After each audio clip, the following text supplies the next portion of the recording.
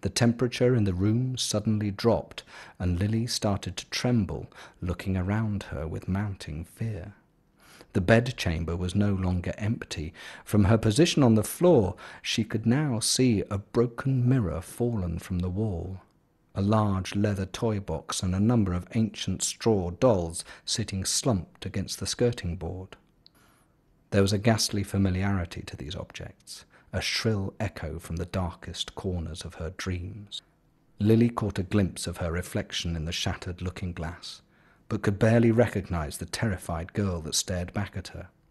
The large old boots strode across the room, and Lily jumped with fright as the carousel came crashing to the floor.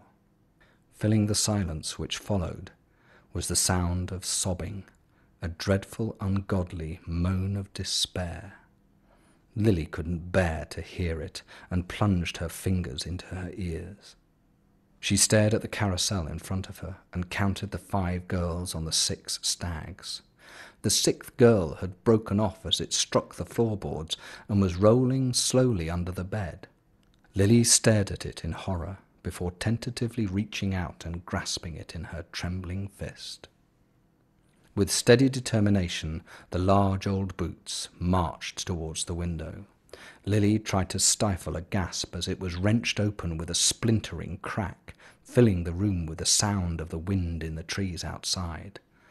The boots then turned around and slowly advanced upon the bed, stopping just short of Lily's head.